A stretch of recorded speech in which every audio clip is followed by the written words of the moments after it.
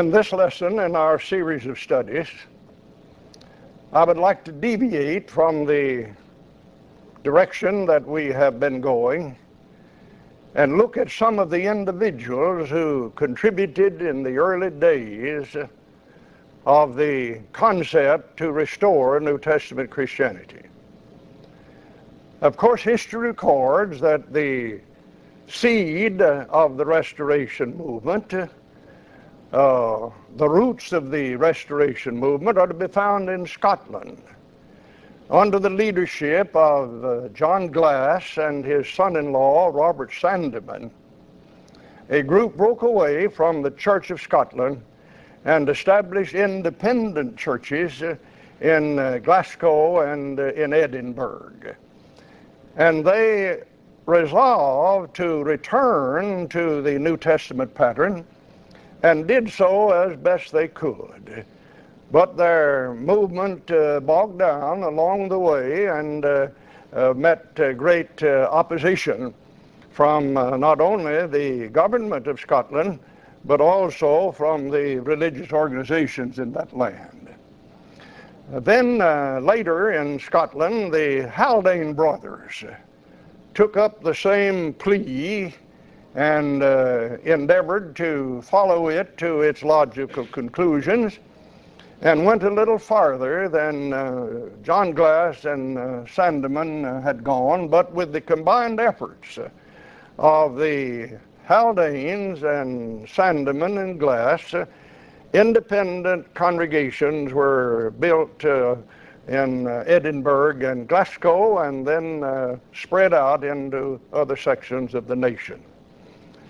But in America, the concept seemed to have given form to itself in the fertile brain and mind and heart of a man named Elias Smith and another named Dr. Abner Jones in the New England states, particularly in New Hampshire and Vermont.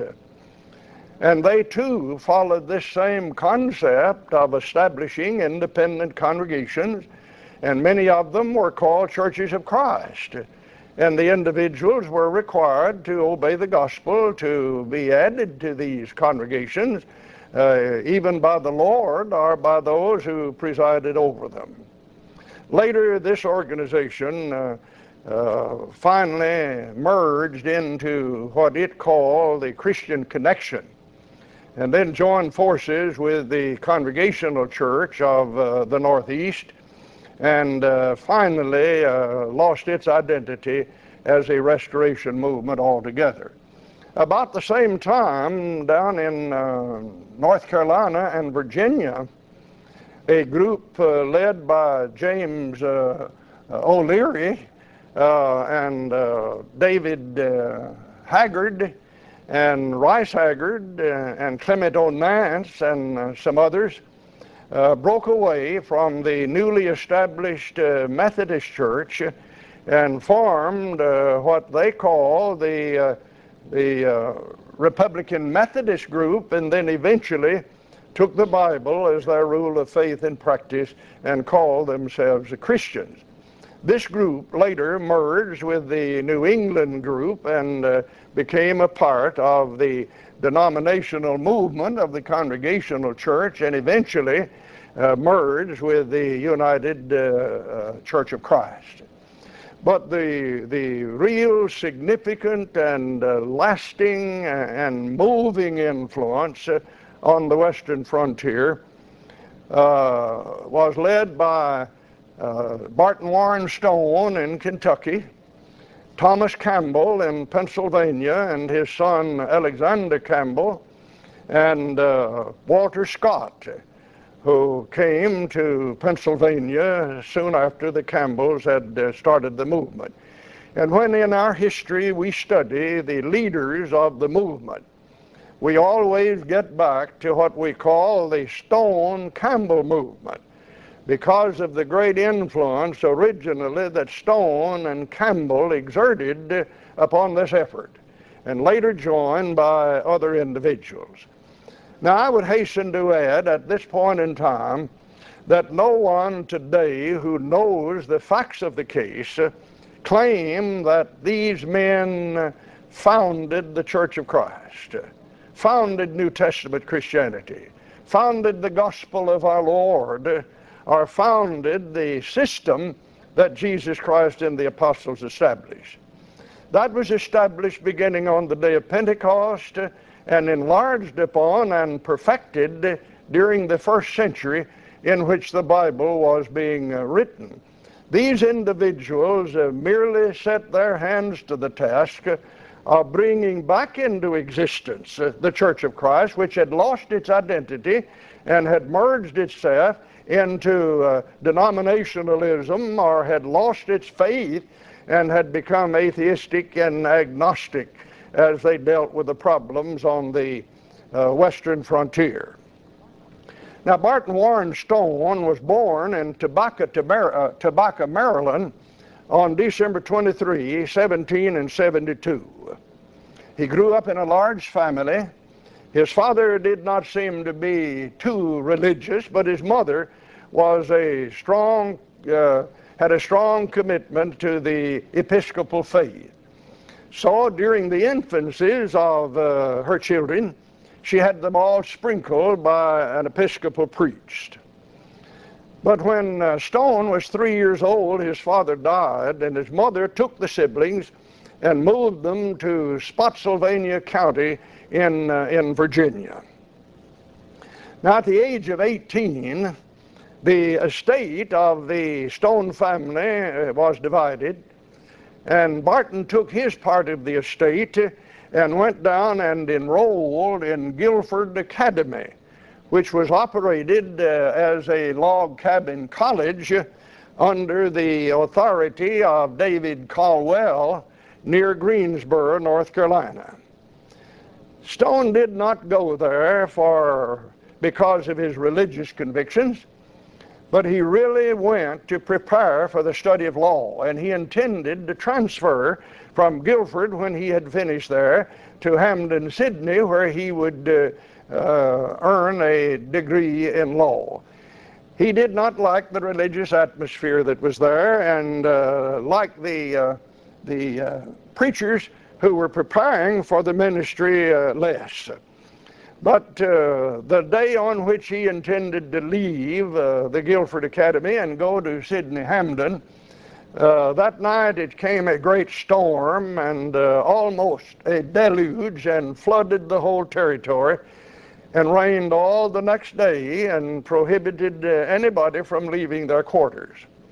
Stone took this under his Calvinistic conviction as an omen of God, that God did not want him to study law, and he wanted him to remain in the Caldwell Academy and become a minister. Well, he did so, and under the guidance of David Caldwell, he prepared himself for the licensing process with the Orange Presbytery. And so after graduation from the academy, he applied to the Orange Presbytery for licensure. He took the examination, but it required 6 months for the presbytery to report on the results of the examination, and he decided that he would go to Georgia and visit one of his other brothers down there. And while he was in Georgia, he got a job teaching at an academy in Washington, Georgia, called the Succoth Academy. And there he stayed and taught for a year. During that time, he came in contact with an individual who was named Hope Hull, who was the principal of that academy, and he was a strong advocate of the movement led by James O'Kelly and Rice Haggard and Clement Nance in North Carolina. And Stone went with Hull on some of his preaching tours as he rode the circuit in that area, and became acquainted with the concept of changing the way that religionists had performed and the administration of the organizations with which they were identified. Then he returned after a year to North Carolina, And he preached among the the more disadvantaged economically parts of North Carolina, especially among the Cherokee Indians. And he had very little success in his efforts, and he decided that he would just give up the ministry and go to Florida. I don't know why he wanted to go to Florida, but he thought that was virgin territory and a land unexplored and a territory of great opportunity, so he decided he'd go to Florida. But one Sunday in his journey, he stopped at a little rural congregation to worship, and he saw a woman there whom he had known before and he referred to as a little old lady. And she asked him where he was going, and he told her, and she accused him of being a Jonah and forsaking the responsibilities that he had to preach.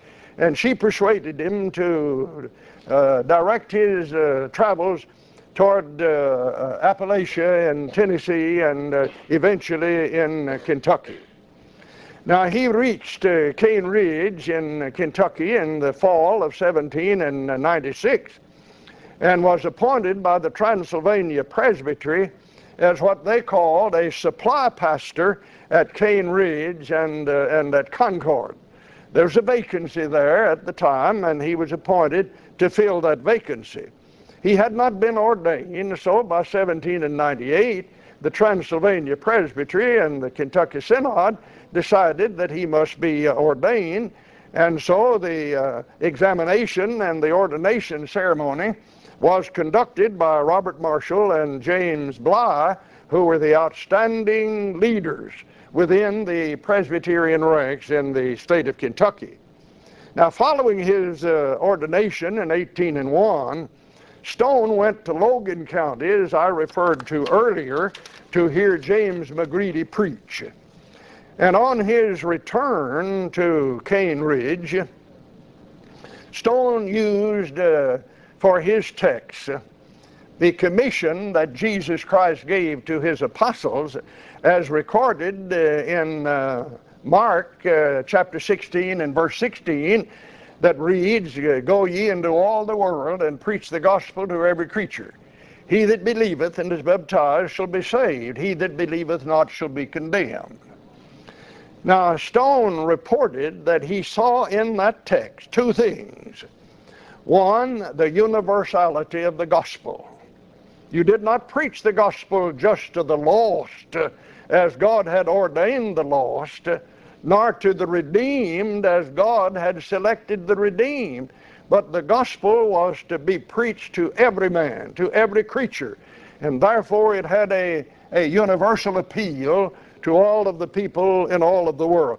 And the second thing he said he saw in it was that faith is a condition to salvation. You're not ordained without faith. You are not condemned without faith, but you believe the gospel, and as the result of the faith you have in Jesus Christ that you obtain from hearing the gospel or reading the Bible, then you comply with the other conditions of salvation. That's a great period of revolution in the life of Barton Stone, that he's gradually coming to the concept of restoring New Testament Christianity. Now, during the summer of 1801, Stone went down to Muhlenberg County of Kentucky near Greenville and was married to Elizabeth Campbell on July 2, 1801. He had known the family, no doubt, in Virginia, and he consummated a long courtship by going and marrying this young lady, Elizabeth Campbell. They returned to Stone's farm near Cane Ridge, between Cane Ridge and Concord. And by August of 1801, the great Cane Ridge Revival was held. It was built around the communion service, as we had earlier said, and for about 5 days in August, the people who had come to Cane Ridge stayed. They came in wagons, in buggies, on horseback, and on foot. And it is said that 25,000 people gathered at Old Cane Ridge for that revival. There were 8 or 10 sectarian preachers preaching from various posts on the grounds, and it is reported that some 1,000 people responded to that preaching and were converted to what they were talking about at that time. Now, the revival at Cane Ridge became the starting point for Stone and his associates to break with the presbytery and the synod and go forth preaching the gospel. Now, I must remember that the preaching of the Presbyterian ministers of that day was regulated by what the Westminster Confession of Faith required of them. But here they said, we are going forth with the Bible in our hands, with the gospel in our minds, and we're going to preach that gospel to a lost and dying world. Now, there were 6 Presbyterian preachers and 1 ruling elder identified with 15 churches, 8 of them in Kentucky and 7 of them in Ohio, who joined together in this dedicated effort to bring about faith in Jesus Christ and obedience to his gospel by preaching the Bible. Those who joined Stone were Richard McNamara, John Dunleavy, Robert Marshall, John Thompson, and David Purvance, who was a ruling elder in the Cane Ridge Church, who later was ordained as a preacher. Now, you can imagine when they went forth to preach as they were preaching, that they came in direct conflict with the more orthodox ministers of the faith, and particularly the ecclesiastical authorities of the presbytery and the synod. So on September 10 of 1803, they were called before the Kentucky Synod in a meeting at the First Presbyterian Church in Lexington, Kentucky, to answer charges which had been filed against them, and these charges were charges of heresy. They were heretics. They were deviating from the pattern, and they were preaching things that had not been heard and had not been accepted up to this time, and so they were charged with heresy. Now, after a period of hearing and discussion among them, and charges and countercharges, the preachers, all 6 of them, representing these 15 congregations, were expelled. And the pulpits were declared vacant, and committees were appointed that went to all of these 15 churches and notified them that these preachers had been expelled and that their pulpits were vacant and they should seek more orthodox preachers elsewhere. Now, what are you going to do in this kind of a situation? The question arose. They had been used to ecclesiastical authority. They had been used to associating themselves with presbyteries and synods. And here they now are as individual and independent congregations, responsible to no one so far as a rule of faith and doctrine is concerned. So they decided they would form their own presbytery. Now, Stone tried to get the synod to organize a presbytery of these 15 churches and affiliate with the synod, but the synod would have nothing of it. So they decided they would organize an independent one, and they called it the Springfield Presbytery.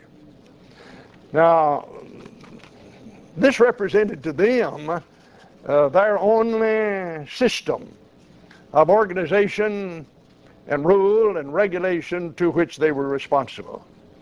Now, by June 24 or June 28 of 1804, the next year, they decided that this body which they had formed was just as sectarian as the ones they had left, and they must release themselves from its obligation and remove it from the category of rule and regulation of their faith. So they met on June 28, 1804, and in session at Old Cane Ridge, they wrote what they call the last will and testament of the Springfield Presbytery. You may not have read that last will and testament of the Springfield Presbytery, but you ought to make yourself get a copy available to you. And it's very easily read. It's not very long. It doesn't have many items. But the real essence of it is that they declared the Springfield Presbytery to have died or passed out of existence, and they wrote its last will and testament. And they willed that the principles which they had been advocated would be advocated by these 15 congregations. Now, Barton Stone wrote that these preachers went forth in Kentucky and Ohio and Tennessee and West Virginia and Pennsylvania and some of them into Illinois and Indiana, doing what he called strengthening the churches and constituting new congregations.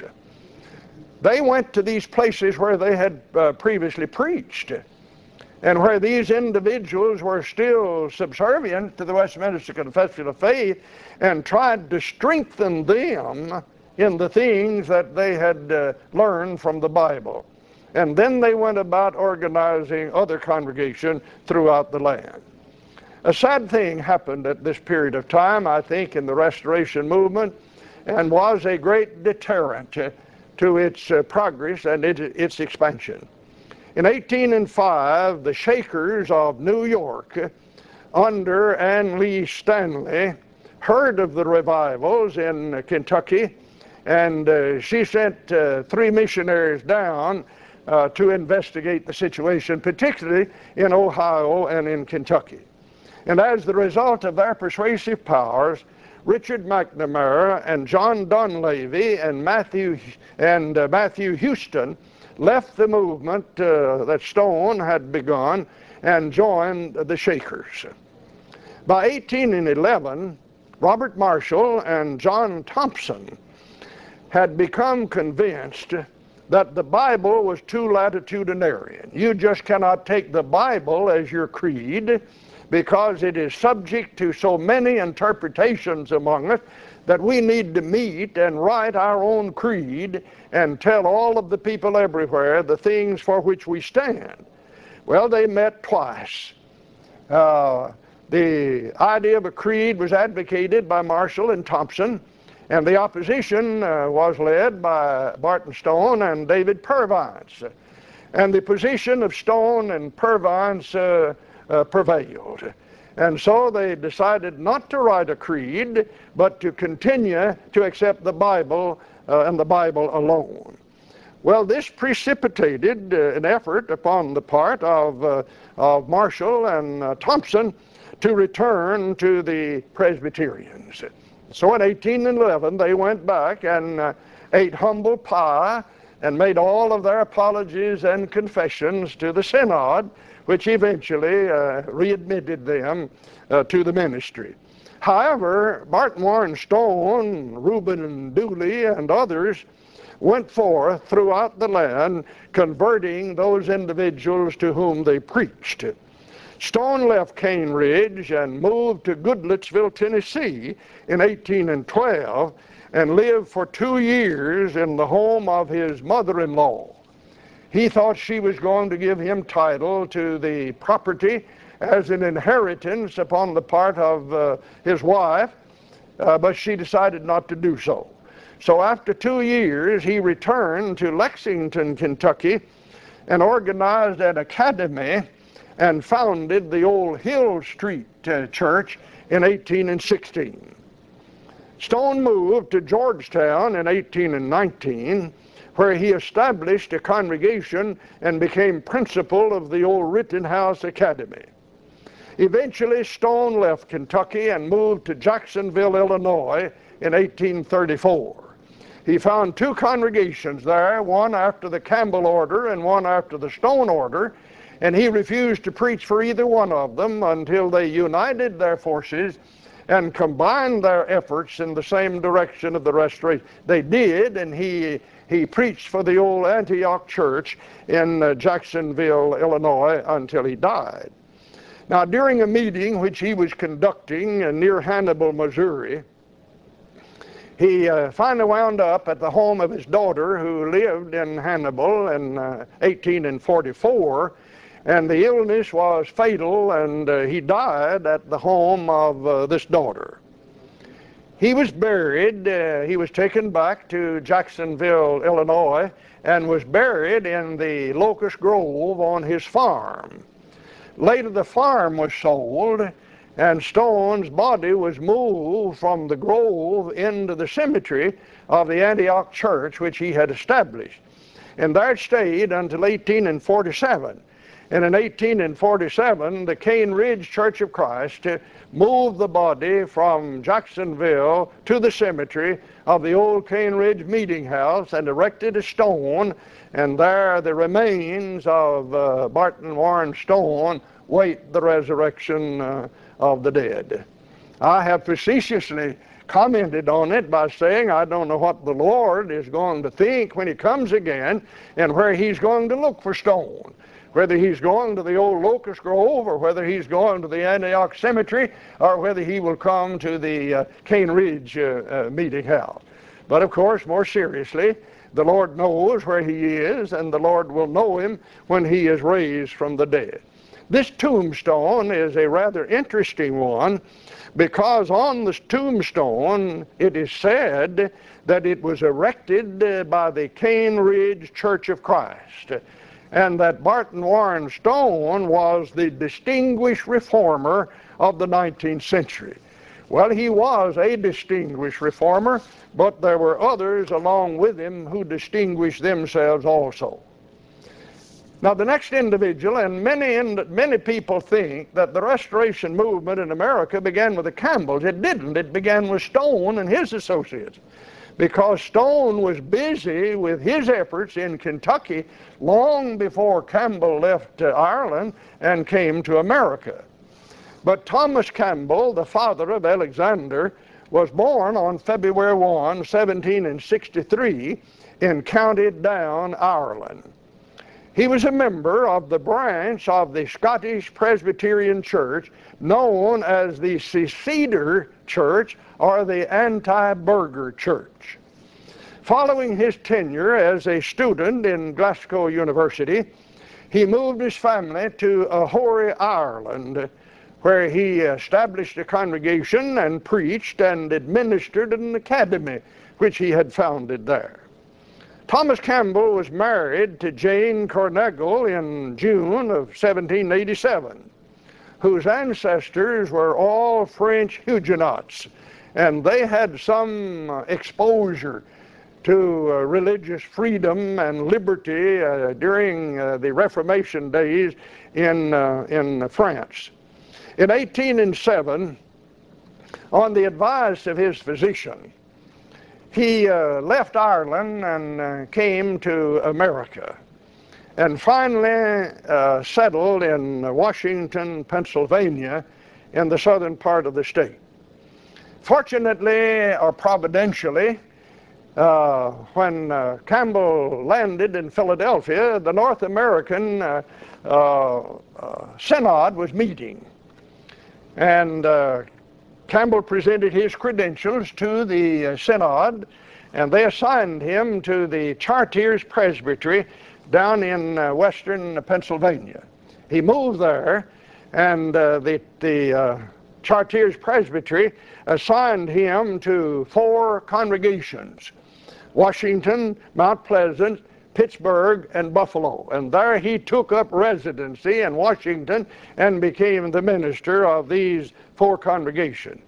Now, he had been exposed in Europe not only to the opposition to the Scottish Synod and broke away with the seceders and anti-burghers, but he'd been exposed to the teachings of John Glass and Robert Sandeman and the Haldane brothers in Scotland.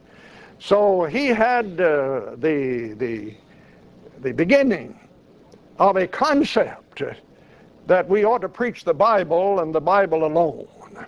So he went forth in these congregations in preaching the Bible, preached the truth on the subject of communion as he saw it, and announced publicly that he thought creeds and confessions of faith were no more than human inventions. Well, it didn't take long for him to run afoul with the ecclesiastical authorities of the synod and the presbytery, and they expelled him and declared the pulpits to which he had been assigned vacant. So he proceeded to organize the Christian Association of Washington, into which he gathered all of his associates. He knew it was not a church, but he knew that he had to have some sort of organization, or thought he did, to bring these associates together and keep them all intact. By this time, preaching at the home of Abraham Altars, Thomas Campbell announced his famous motto, or his famous saying that has come down among us all. And he said, "Where the Scriptures speak, we will speak. Where the Scriptures are silent, we will be silent." Now that's a bombshell in the midst of sectarianism and denominationalism of that day. We will accept the Scriptures. Whatever the Scriptures say, we will believe and do it. We will not accept anything except what the Scriptures teach, and we will honor the silence of the Scripture, and we will be silent where they are silent. Now, Campbell's followers in the association eventually persuaded him that he should give form to his beliefs and his proposed practices. So in September of 1809, Campbell wrote and published the Declaration and Address. Now this document is to the Campbell associates just what the last will and testament was to the Martin Warren Stone and his associates. And I need to know, I need to read, I need to learn, I need to get acquainted with both of those documents, because they're basic to the concepts and principles and procedures through which they were eventually to go. Now about this time, Alexander, his 20-year-old son, who had remained in Ireland with his mother and the rest of the family, decided that they would come to America and join the father. Now they started their journey, their sea voyage to America, but unfortunately they were shipwrecked off the coast of Scotland, and there they remained during the summer. During the winter. And during the winter, Campbell Alexander enrolled in the Glasgow University, where his father had formerly been a student. Now, Alexander also had been exposed to the teaching of the Restorationist in Scotland before he left there, and was influenced greatly by a man named Greville Ewing. He visited in his home, he heard him preach in one of his tabernacles, and he was deeply impressed with his concept of the interpretation of the Bible and what individuals should do today to restore New Testament Christianity. So when he came to America, he was altogether ready in mind and heart to accept what his father had written in the Declaration and Address.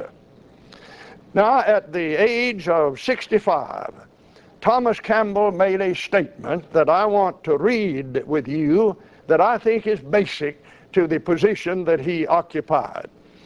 He wrote, "What do we have to do with any question or controversy, but to receive the apostles' doctrine as the first believers did and abide in it, asking no questions but what the apostles have stated and answered upon the entire subject of faith and obedience, admitting nothing into our churches either as unto doctrine or practice, or manner of teaching, or terms of communion, or ministerial qualification or government.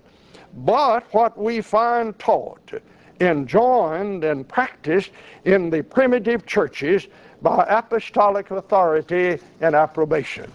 So when Alexander came to America, he joined his father in this concept, and they went forth to preach the gospel in the territory of Pennsylvania and northern Virginia and in northeastern Ohio.